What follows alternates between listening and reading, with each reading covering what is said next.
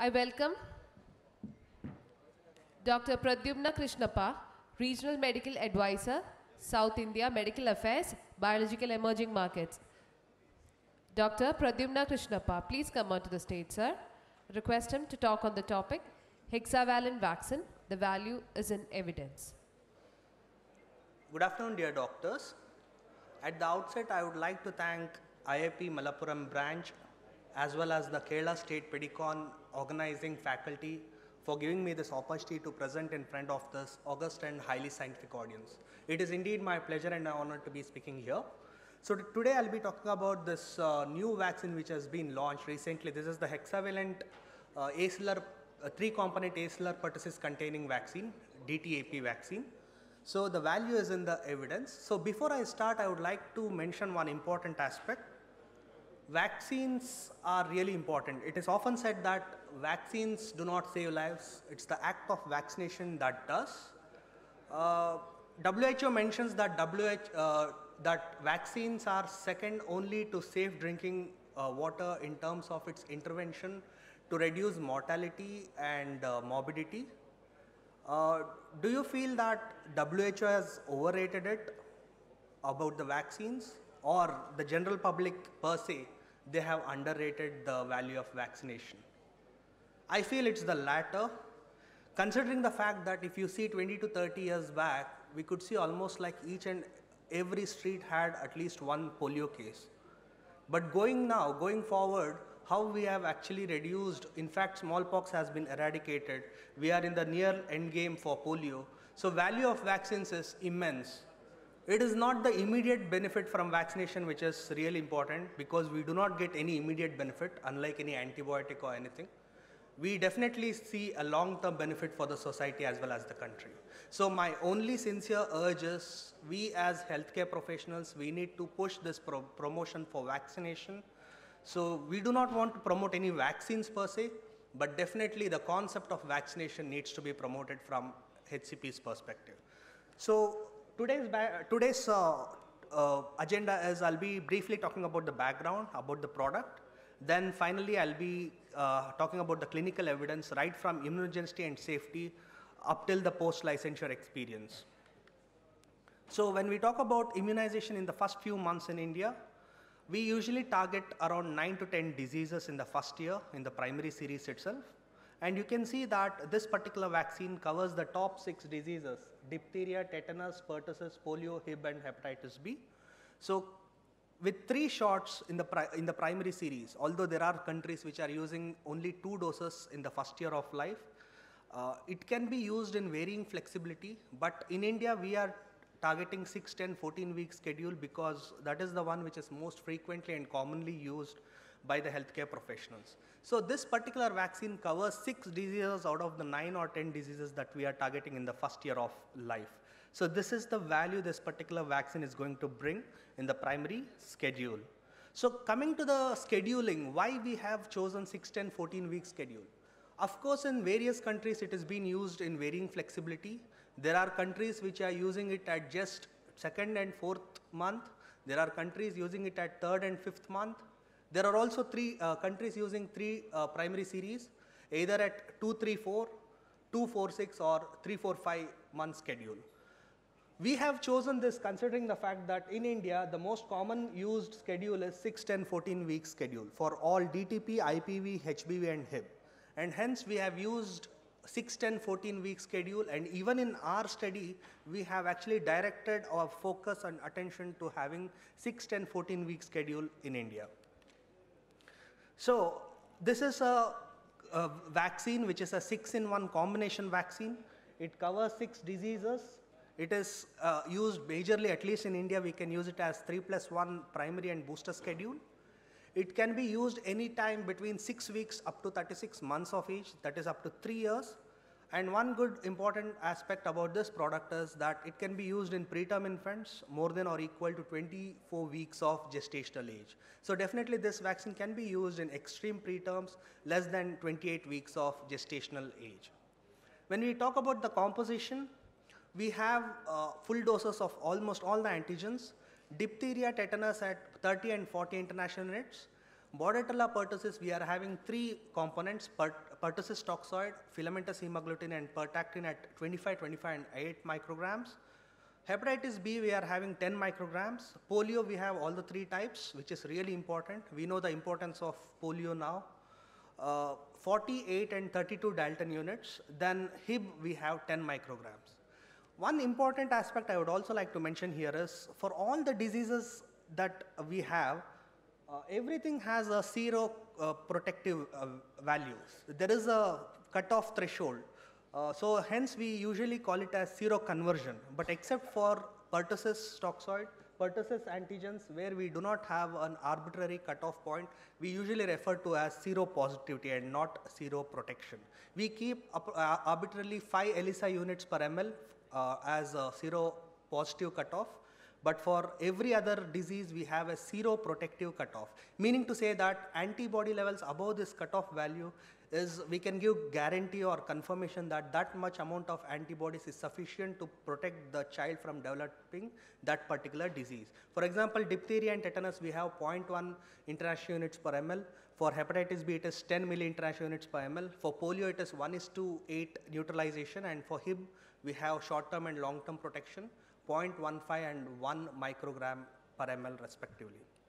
So when we talk about its evidence, we have more than 100 GSK sponsored international studies.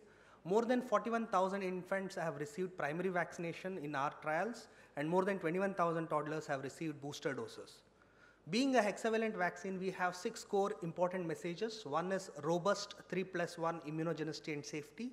We have robust long-term immune persistence, 7 years for all the antigens, 12 years for hepatitis B. Thirdly, we have pertussis efficacy and effectiveness. Considering the fact that we do not have a perfect cutoff for pertussis, establishing efficacy and effectiveness for pertussis becomes really important. Fourthly, we have robust data on preterm infants. That is really important, considering the fact that almost 1 out of 10 births in India, more than that I would probably say, are preterm infants. Fifth, we have widest co-administration data. So it can be used in, along with PCV10, PCV13, it can be used with RV1, RV5, it can be used with MMR, varicella and MMRV vaccines, and also it can be used with any of the meningococcal vaccines. And lastly, but most importantly, we have established safety profile, not only in clinical trials, but we have almost 17 years of post-marketing experience. So meaning to say that this vaccine is used in more than 26 countries in the national immunization program, and more than 100 countries it is registered across the globe. So when we talk about the first important aspect, when we talk about the global data, this is a culmination of 15 studies which included almost all the schedules, be it 234, where 2 studies were involved, 196 subjects. Then we had 246 month schedule, 6 studies were included, 1,693 subjects were included in this schedule. We also had studies wherein infantile hexa was used as 3, 4, 5 month schedule, 6 studies included, 1,055 subjects, and so on and so forth. Even there was this study wherein it was used as 6, 10 and 14 week schedule. So this is a culmination of 15 studies. Wherever we have got the lowest seroconversion and seropositivity percentages, that one we have used. For example, you can see for diphtheria, tetanus and pertussis, it is more than or equal to 99%. When we talk about polio, even IPV1 and IPV3, you see good seroconversion percentages, but we have chosen for the lowest one, that is IPV2.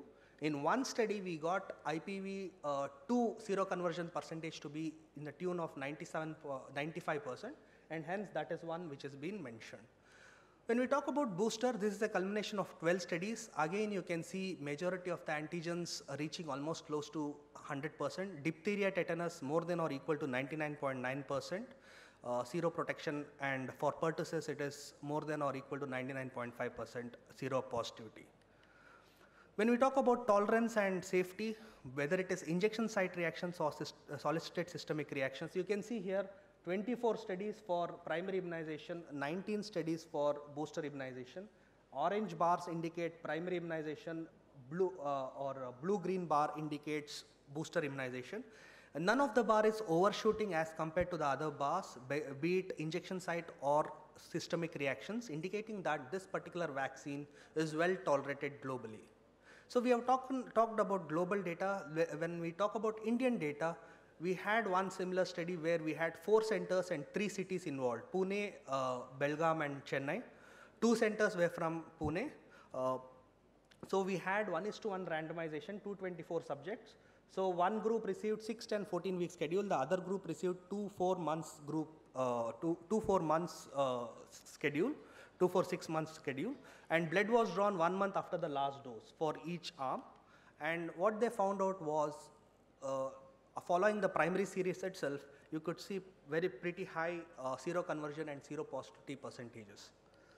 And when we talk about tolerance, again, pain was slightly higher with the 6, 10, 14 weeks group. But overall, when you see, it was almost all similar across both the groups, indicating that irrespective of which schedule we prefer to use, this particular vaccine is tolerated very well in the Indian infants. When you talk about long-term persistence, I have mentioned 7 years for all antigens, 12 years for HBV.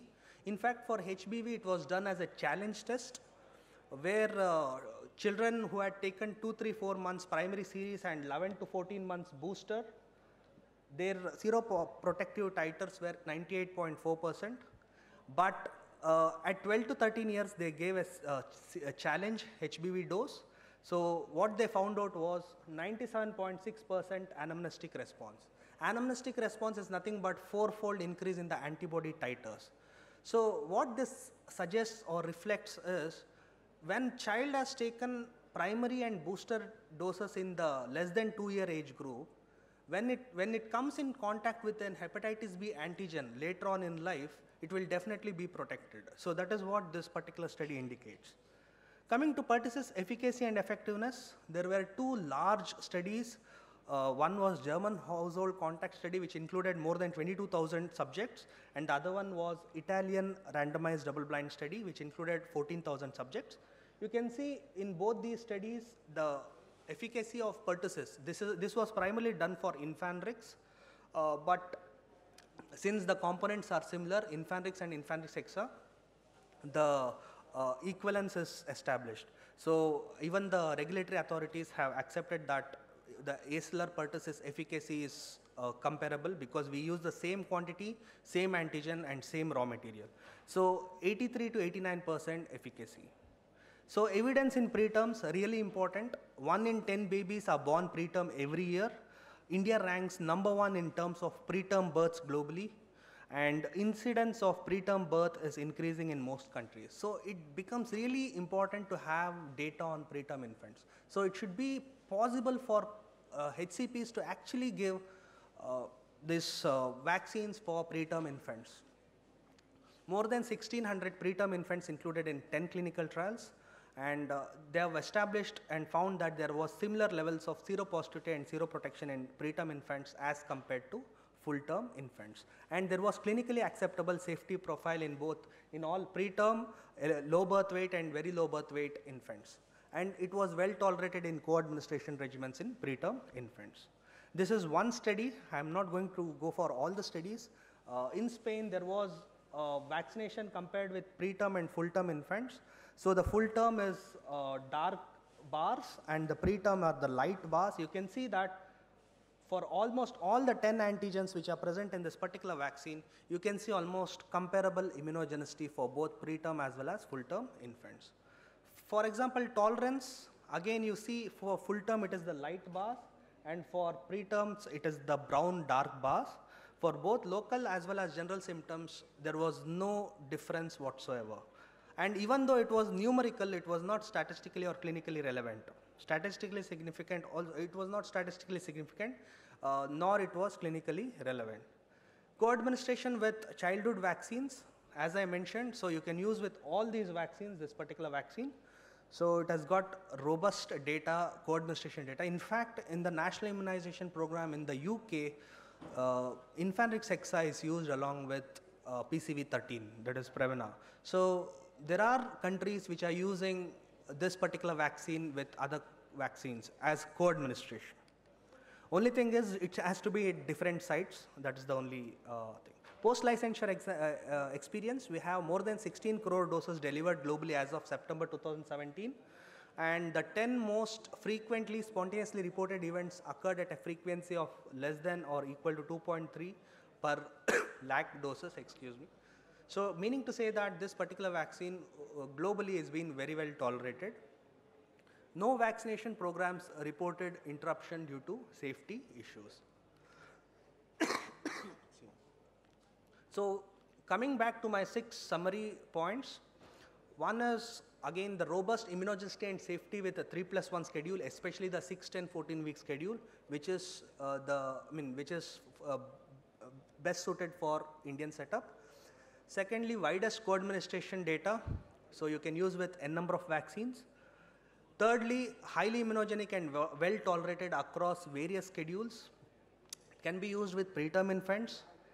Extensive post-marketing surveillance shows acceptable tolerability in full-term as well as preterm infants. And the only 6-in-1 vaccine supported by safety and immunogenicity data from prospective trials in preterm infants. And the only 6-in-1 vaccine with more than 17 years of use in clinical practice. So these are some of the safety information which is almost similar to any of the injectable vaccines that you see.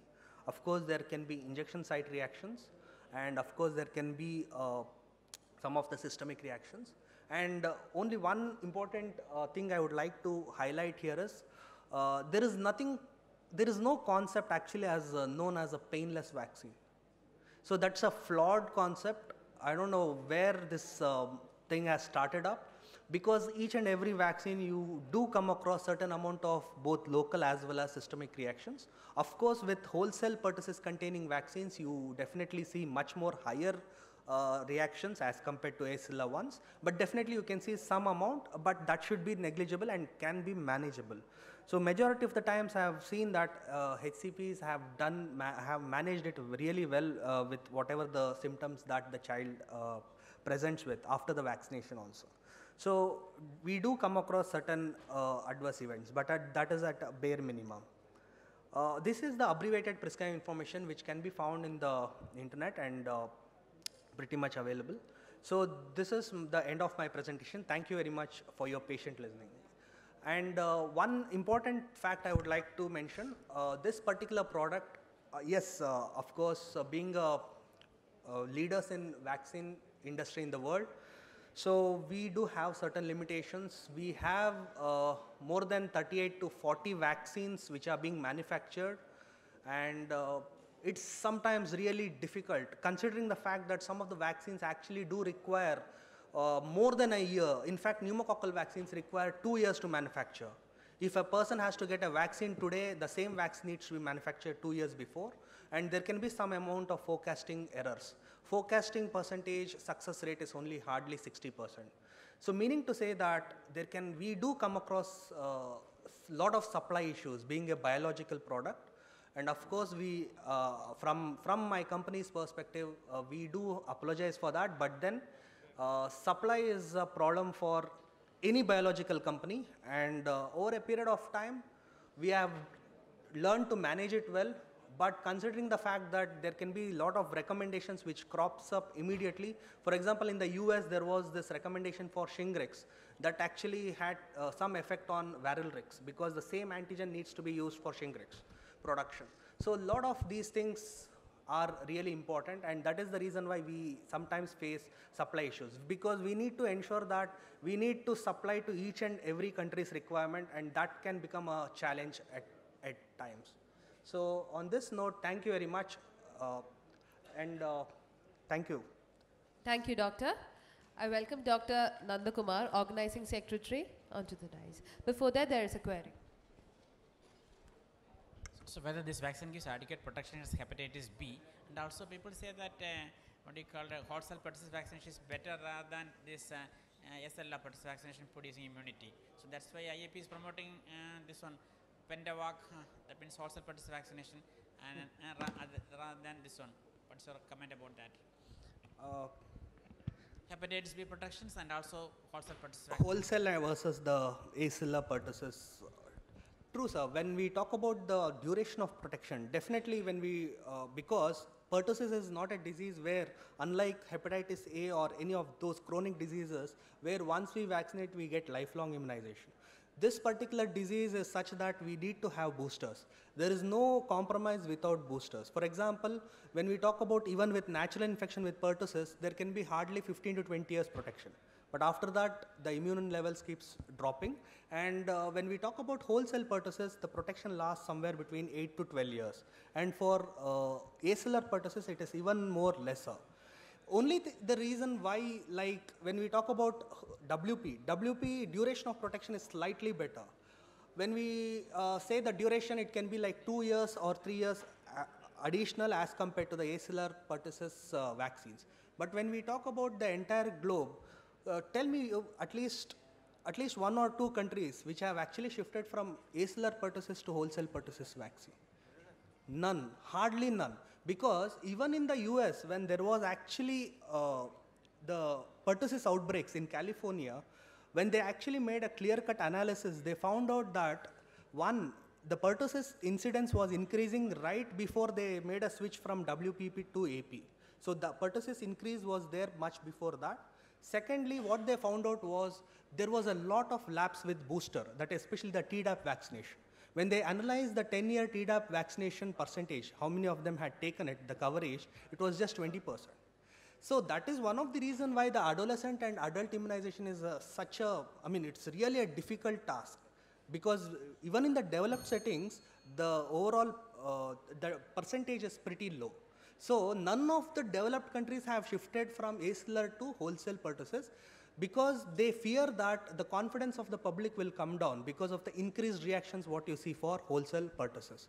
But definitely IAP is actually checking out on this, and probably they are going to come up with a much more inclusive recommendation this year onwards, because I think they are up in, within few days, I think we should have the latest IAP 2018 recommendations. So I think they are in the preparatory phase, and we need to see what exactly that will mention.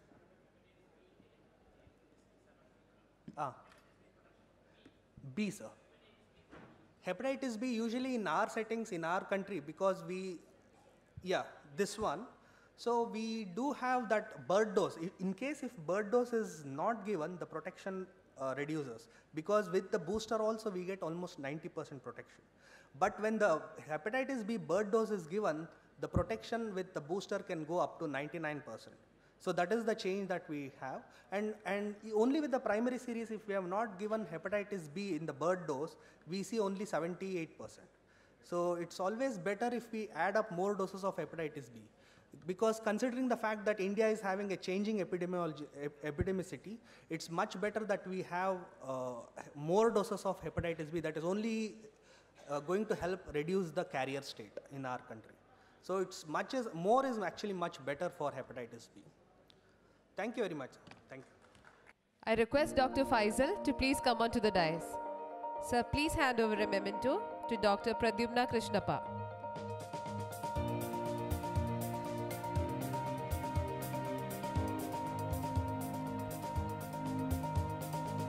Thank you, Doctor.